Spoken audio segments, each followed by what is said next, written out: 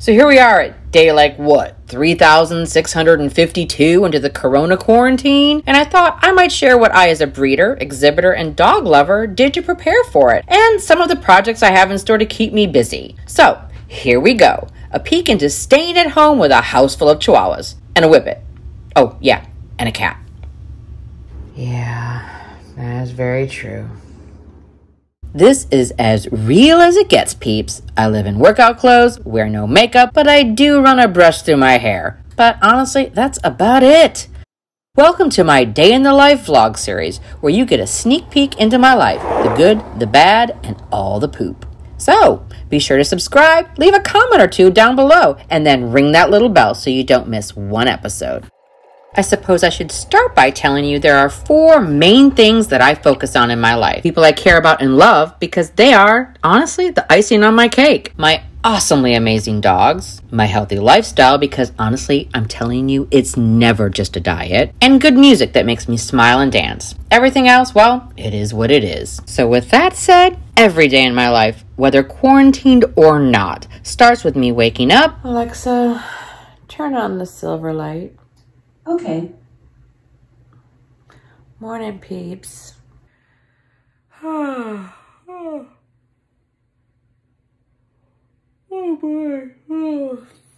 Getting dressed, including my trusty iWatch because I never seem to go anywhere without it, or my rubber bands on my wrist. And as promised, running a brush through my hair. And then, taking care of the dogs. My dogs are crate trained, which makes my life so much easier. For those of you out there that feel that crates are too confining or cruel, I'm here to tell you it's the exact opposite. You see, dogs are den animals, so the crate will give your dog a sense of security. When you have more than one dog in your house, it is always a good idea to give them their own spot. This will keep them out of trouble when they can't be supervised. You know, like when you're out of the house or while you're sleeping at night. I let them out of their crates and right to the backyard they go. You know, emptying bladders and such. And after their bladders are empty, I get to fill mine with my go-go juice. Yep, I've gotten to be a really good girl, and now I only drink 1 cup of coffee, but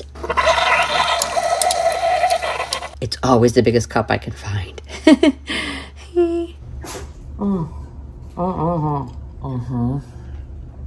Oh yeah. Now, who could blame me if I decided to take a quick little pause to say hello to my little pack of Chi-Chis, but then on to my next must-do item. Now, I am intentionally not recording the amount of that I pick up throughout the day.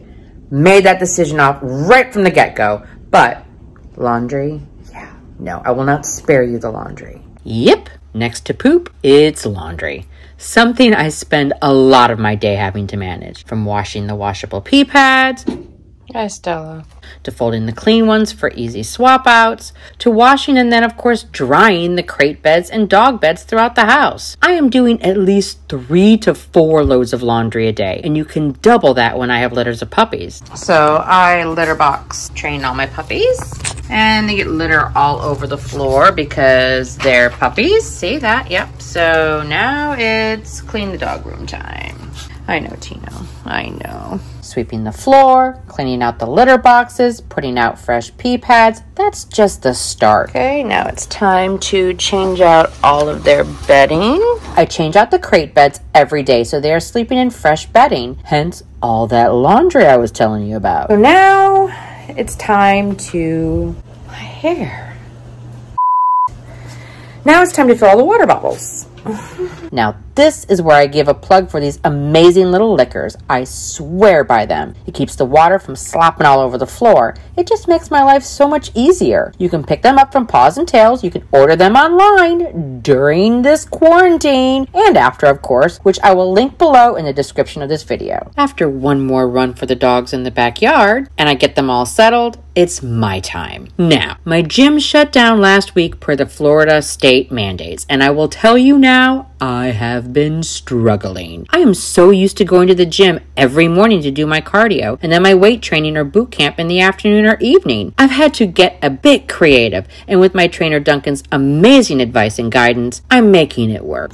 Time to make my pre-workout. This has been my first major adjustment with this whole quarantine thing. So now I walk my neighborhood in the mornings, which has been quite interesting actually. Booby key. we go. First, it's quite interesting to see how many people are actually out moving and exercising and getting their walk on. Quarantine day. Look at that. Pizza and beer. Here we go. Couples and families and individuals making the best of a pretty crappy situation. Morning. The thing is, we aren't even on a stay-at-home mandate yet. It's coming. We're all preparing. But I guess this is practice for the upcoming cabin fever I know we're all going to be experiencing really soon. I am totally digging the fact that there are so many dogs in my neighborhood. Good morning. Big and small. Hi. Confident and not so confident. Getting them out is the best thing for them because I am definitely a big fan of socialization. Well, does she want to say hello? Are you okay with that? Yeah. Puppy. She's only 14. Oh, well, then this is definitely exactly what she needs. Hi. This is exactly what she needs. So now, I spend an hour walking briskly, of course, with intermingled sprints and downright running for a grand total of 3 miles every morning. Got my 3-mile mark in. Boop, boop. Gets my blood pumping and is a great way to start the day. After all of my dog chores, of course. Okay. Brisk walk and run. Now I gotta reach in the boobie and get the key. Now it's time for my breakfast. Here's my problem. I normally eat 6 egg whites and 1 full egg. That meets all of my protein requirements, but there's an egg shortage. So I'm sparingly eating my eggs, and I'm eating 4 egg whites and 1 full egg, and then cottage cheese to meet my protein. And of course, my fruit, because I worked out. Hi, Billy. Oh my goodness. Hi, Easy. After my breakfast, and of course playing with the dogs for a tad bit, what's a health-conscious breeder preparing for a quarantine have next on her to-do list? Meal prep! Yeah. I cooked all of my fish last night. Now I'm going to divide it out into little compartments, and I'm going to store it in the fridge for the week, and that's usually how I do my meals. I fish, and then the only chicken that I eat, I'll admit it, is the same stuff I use for bait for my dogs. But it's so good. The seasonings are awesome. So I'll put some of that in there.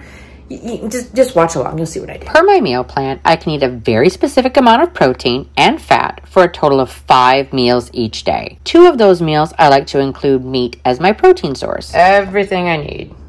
I will cook up several pounds of fish and, of course, my frozen chicken, and then divide it out.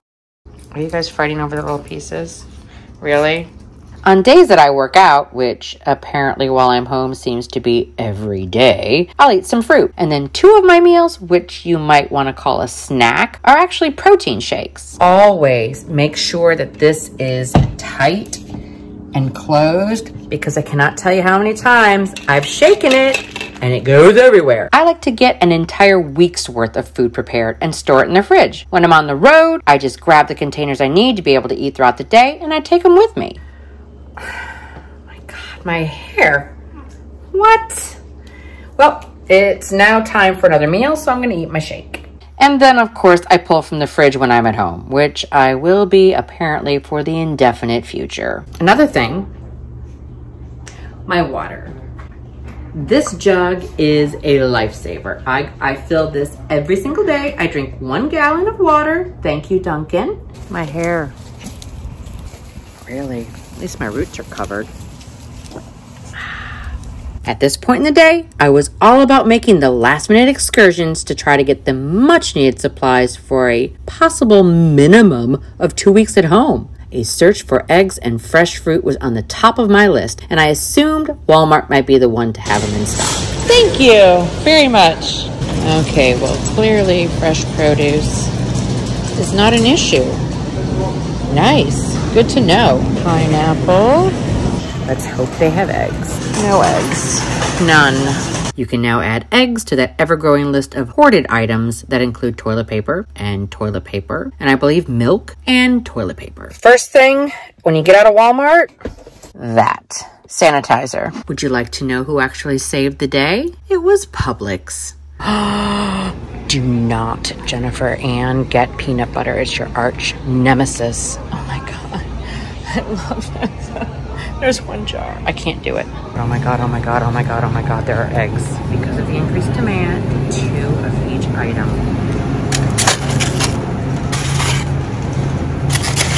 See how easy that is to follow the rules and leave some for everybody else?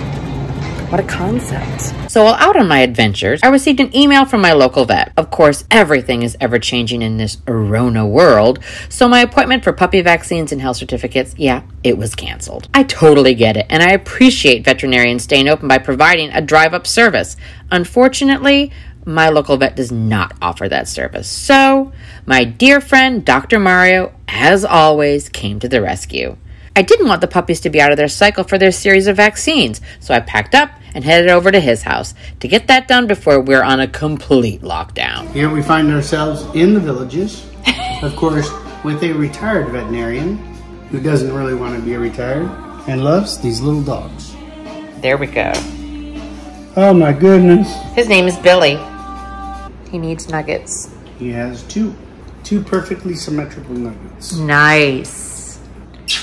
Easy? Are you easy? She is. You're easy to love. Yes. Look at this face. I know, right? Oh my goodness. Her ears are squeaky clean. So are you ready for your Bordetella vaccine? Good girl. Easy. You're so easy. Sunny bunny. Look at those ears. You have such pretty litters. Thank you. And temperament is just... That, yes, I am beyond proud of my temperaments. Everything feels normal. Good. He has twin nuggets. Twin nuggets. Yay. This is a way to breed puppies and take care of puppies. Thank you. Aww. Look at that. Aww. Let's send it to Facebook. You're very cute. Yeah. Everything on my adventure list finally crossed off. It was time to head back home, feed my little pack, and of course, hunker down. Top knot ready. It's time to feed the dogs. Feeding time in my house, yeah, it's kind of like controlled chaos. And like I was telling you in the beginning of the episode, the crates, they are my saving grace. Different dogs get different food for different reasons. Some need to put on extra weight. Some need to take off weight. Some need special food to make their coat shine. They all get supplements of some kind. And of course, some of them, yeah, they get hidden pills. Figgy dogs, they eat a mixture of Purina Pro Plan and Royal Canin. All of my adults eat Purina Pro Plan Focus for small breed. Really?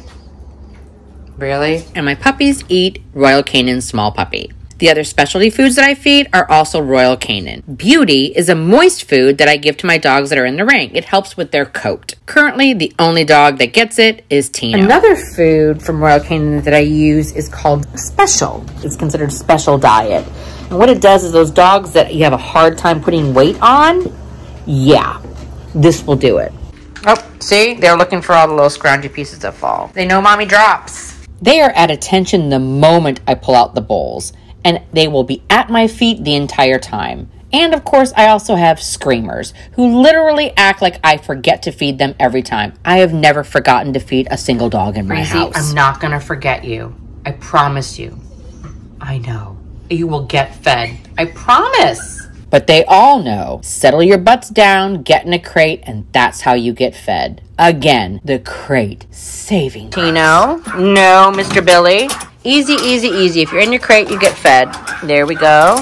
Now that all my doggy chores were caught up, it was time to kick it into gear and turn this into a dog-friendly staycation, or at least try to. We had food, and now we had a few projects to keep us occupied. Hopefully, some of these will inspire fellow exhibitors, breeders, and co-owners. Things that they can do to keep themselves busy during this corona stay-at-home quarantine. No. Really? Oh my God. First project was one I actually started before the zombie apocalypse, and that was to finally do something with all of the huge ribbon rosettes and win photos for the moments that changed my life. Tino is not only a specialty winner, but he is also the 2020 Long Coat Breed winner at Westminster. Obviously, moments that changed my life. Totally Shadowbox worthy. I picked these up a few weeks ago and spent hours placing everything onto the backings and then discovered, yeah, Peyton walked all over the inside of the glass. So, it's heavy. Yeah, needed to clean it. Son of a... So, I challenge you. Do it again. Dig out all of those rosettes and, of course, the wind pictures and put them on the wall. Show them off. You earned them. You paid for them. Check out Facebook groups that share ideas on what to do with your ribbons and rosettes. Or simply gather them, and once we're finally free, run up to Michael's. Apparently, they're doing curbside delivery. I will be honest with you. Their felt-back shadow boxes are way nicer than the Joann's version, so totally worth the extra money. And speaking of photos, perhaps it's time for us to get all of those awesome dog photos off of our phones. Seriously, I am a total Insta whore. I love taking Instagram photos. Those cute little square images, OMG, I love them. Look at this cute little frame I found on clearance. People, it was 15 bucks. Hobby Lobby, get there quick. Oh, wait. Yeah, they closed. Anyway, when they open back up, run up there. I am totally going to be printing photos while I'm on quarantine, and I challenge you to get creative and get your photos off your phone. Put them on your wall any way you can. And then, of course, comes the things we can do with our dogs. Are you ready, Billy? Let's see how he does.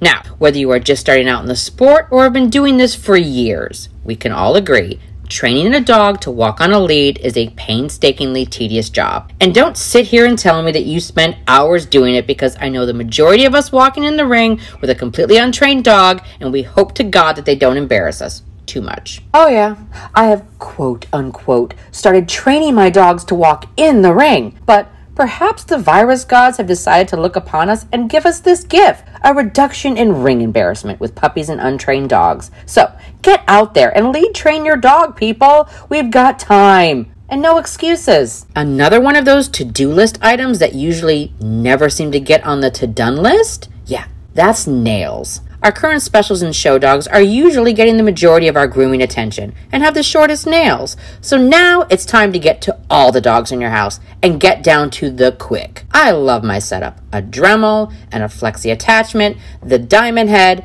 all hooked to my Alexa, who is honestly my virtual best friend. Alexa, turn on and grind me. Okay. Get all those nails down, everybody. Everybody in the whole house. Everybody. No more clickety-click-click, especially now that we're going to be home and we have to listen to it all day. And speaking of all day, the end of my day found me sitting in front of my computer editing videos. Really? What are you doing? No. And printing out all of those fave photos off my phone to put in my new social media frames. I stayed up well into the night because that's what us night owls do, only to finally crash so that I could get up and do it all over again the next day. So with that, I would love to hear what other ideas all of our dog-loving people out there have. So be sure to leave comments with suggestions and inspiration on how we can keep ourselves and our dogs entertained during this very unfortunate time. And when all else fails, and you're still looking for something to do, I say jam to the music and dance, because no one's watching, remember? We're all locked in our homes. Have fun and let the music flow.